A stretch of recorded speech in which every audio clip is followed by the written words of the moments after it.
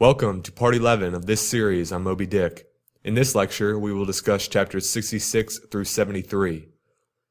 In chapter 66, the Pequod's crew kills the sharks that are feasting on the dead whale by stabbing them with harpoons. Ishmael describes how the sharks remain undeterred by the crew's efforts, and even begin to eat their dead comrades and parts of themselves. They viciously snapped, not only at each other's disembowelments, but like flexible bows bent round and bit their own, till those entrails seemed swallowed over and over again by the same mouth, to be oppositely voided by the gaping wound. The nature of the sharks is similar to the nature of some humans. Both subjects feed on the energy of others, and sometimes consume themselves in self-destructive practices. In chapter 67, Ishmael describes how the crew harvests the blubber from the whale. The ivory Pequod was turned into what seemed a shamble, every sailor a butcher. You would have thought we were offering up 10,000 red oxen to the sea gods. In chapter 68, Ishmael discusses the advantages of whale blubber. It keeps a whale warm in the frigid seas of the Arctic, and keeps a whale cool in the warm waters of the tropics. Ishmael advises mankind to become resilient to external circumstances like the great whales. O man, admire and model thyself after the whale. Do thou too remain warm among ice. Do thou too live in this world without being of it. Be cool at the equator. Keep thy blood fluid at the pole. Like the great dome of St. Peter's, and like the great whale, retain, O man, in all seasons a temperature of thine own. In chapter 69, Ishmael describes how the birds and sharks desecrate the whale carcass after the crew has processed and thrown it overboard. He remarks that the universe, which the birds and sharks symbolize, does not honor anything, even the mighty whale. There is a most doleful and most mocking funeral, the sea vultures all in pious mourning, the air sharks all punctiliously in black or speckled. In life but few of them would have helped the whale, I ween, if peradventure he had needed it, but upon the banquet of his funeral they most piously do pounce. O horrible vulturism of earth, from which not the mightiest whale is free.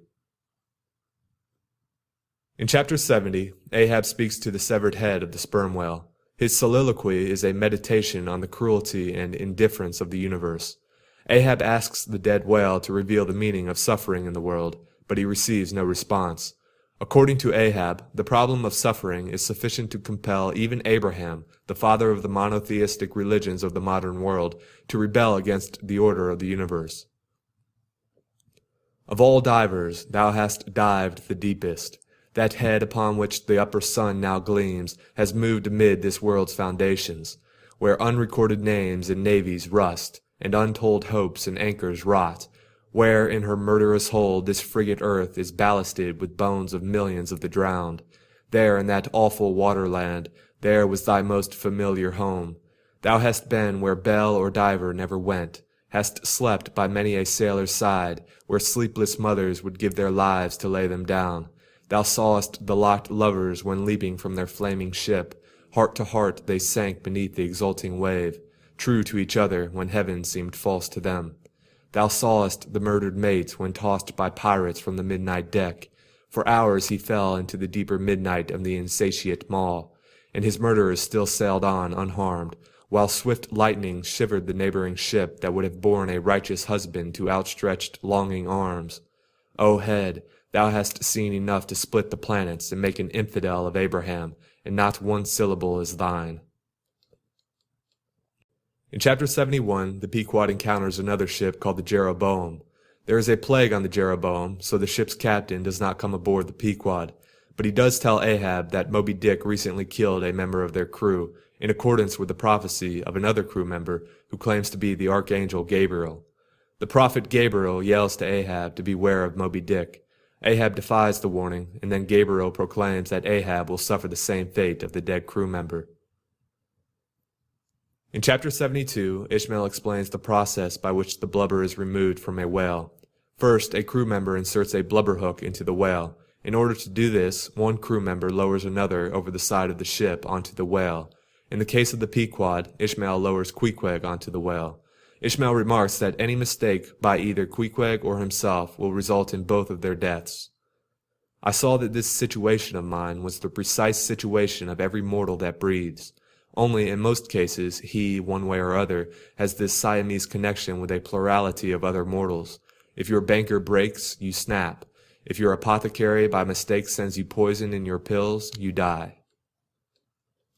In chapter 73, Ahab commands the crew to kill a right whale.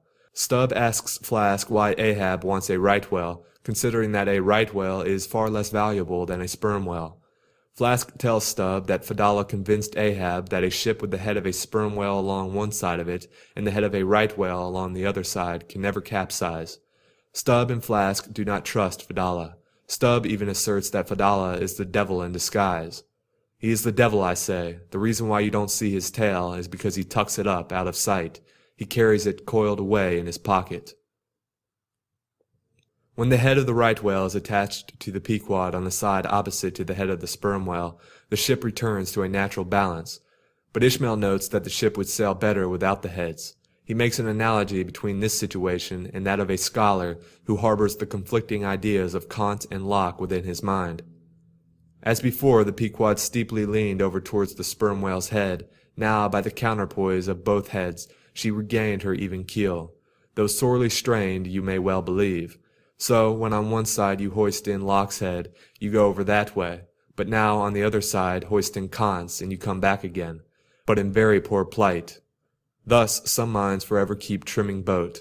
Oh, ye foolish, throw all these thunderheads overboard, and then you will float light and right. Don't forget to subscribe and join us for part 12 of this series on Moby Dick.